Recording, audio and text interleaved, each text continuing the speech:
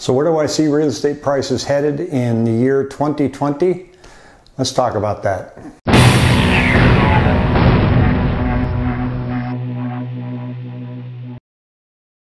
Hey, let's talk about where real estate prices are headed next year.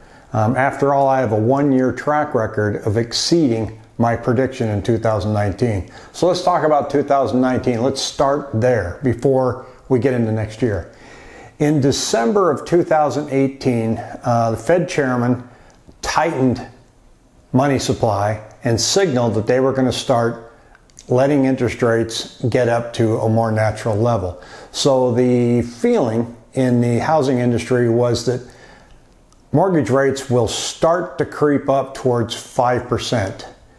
And because of that, I felt that real estate prices, instead of going up at 6.5% like they were, will only go up about 3.5%, maybe even in some areas in Arizona, be flat if rates get up to 5%.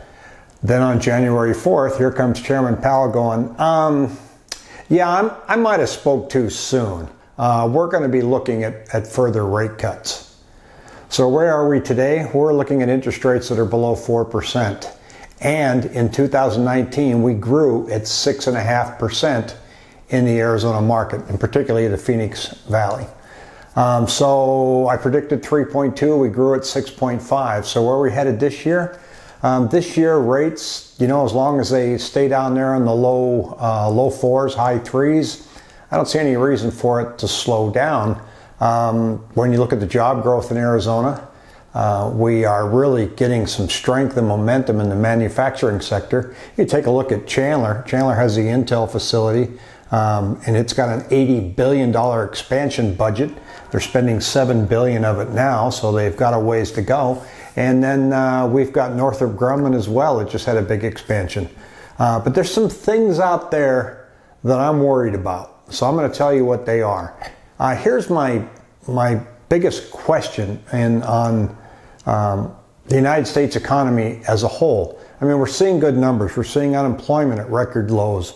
We're seeing stock market at record highs. We're seeing, you know, some really good job growth. Not everywhere, but particularly in Arizona. So with all of this good news out there, can somebody tell me why the Fed is still pumping billions and billions of dollars into the economy? Particularly the repo market last week was $172 billion. It's not talked about very much, but why is the Fed still injecting so much money if everything is so good?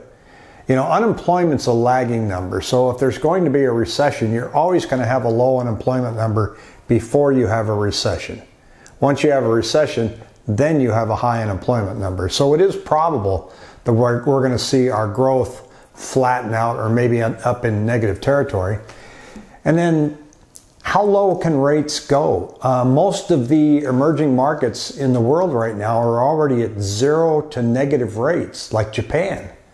And many parts in Europe where if you're going to put money in the bank, you actually pay the bank for them to hold your deposits in the bank. That's negative interest rates. We're not there yet. We're still at 1.5% in the Fed's overnight rate, but man, we're getting close. And why? Well, there's a lot of reasons. There's a lot of things going on underneath the radar that a lot of people don't see. Deutsche Bank in Germany is in really bad shape. They're not going to go under is kind of the feeling by a lot of economists, but they're in tough shape. One of the reasons they're in tough shape is because China's in really bad shape. Now, it's impossible to get good numbers out of China. They lie. They're a communist country. But you can look at what they're doing. So they kind of went on a binge for the past couple of years on aggressive cash for clunkers program over there where they're trying to get rid of combustible engines and get all electric.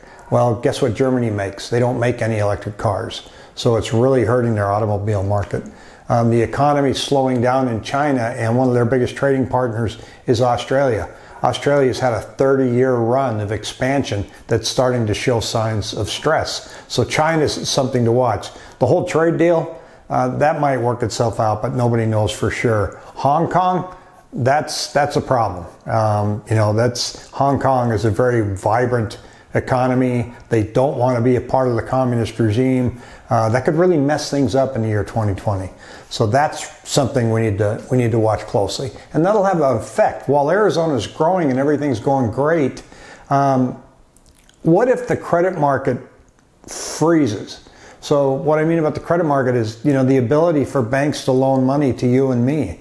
And if we've got this repo market that had this hiccup at the end of September and everybody was surprised by it, and now the Fed set up like a repo depot, a repo market depot, where funds are going to be readily available for banks to have the appropriate reserves that they're looking for. If that doesn't work and credit markets freeze, I don't care how good the Arizona economy is, there goes housing. Open door, offer pad, gone in a day. They make money off of acceleration of home prices. Zillow shifting their model to buying and selling homes, gone. Now have to go back to just being a good website for people to look at. So that could happen. Do I think it's going to happen 2020? I don't think so, but I think it could. So if I'm looking at the real estate market in Arizona, really strong this year. It's December now. Take a look. Well, it's going to be December in a couple days. Take a look on Facebook, and what you're going to see? You're going to see these lending institutions having these great Christmas parties, and everybody's already saying, we've had our best year ever. We've got the best team. We are the one. Everybody's having a good year. Real estate brokerages are having a fantastic year. Their Christmas parties are going to be epic. I don't think you're going to see any real estate broker that's going to put a cheese plate on the conference table and say, well, sorry, it wasn't as good as I thought it was going to be this year. That signals the top of the market. A good friend of mine who's a lender told me that that's one of the indicators he watches. When the Christmas parties get really good, it may be at the peak of the market and we're getting towards a turn down. Simple, maybe stupid little analogy to look at, but it signals that you're at the top. If you're looking right now, I wrote an offer last week on a home, and we were up against 15 other offers in 2 days. That tells you we're at the very top of a market with very low supply and pretty high demand in the under 400,000 price range. Between 400 and 500 is still really good. If you're sitting on a home and you're thinking of selling next year or the first quarter or second quarter, there's every indication that now is the time to do it, especially if there's possibility for some uncertainty in the market. If you're thinking about selling, look, it's hot now. Homes are selling quickly now. Interest rates are low now. Unemployment is low now. And you're waiting for maybe a little more equity. If you're thinking of selling, pull the trigger. That's the way I would look at 2020. If you're thinking of buying, I'm going to say the same thing I've always said. If you're going to buy with a fixed interest rate and stay put, then don't worry about it. You're not buying a stock, you're buying a place to live. So in 2020, especially millennials that are getting into the entry market and they're worried there's going to be another crash. Look, I've had several crashes in my lifetime. Up, down, up, down. Keep that payment level because your rent is not going to stay level. Your rent may go sky high, it may go down. But if you buy with a fixed rate mortgage, really under 4%, are you kidding me? Your payment is going to stay the same. So let the economy have its hiccups. Now, if you lose your job, that's a whole different ballgame. That's going to mess you up even if you're renting. So keep your payment the same and don't worry about the ups and downs of real estate. You're going to be in it for the long haul. Now, if you're an investor, and I'm not an economist, do I want to invest in real estate right now at the peak of the market?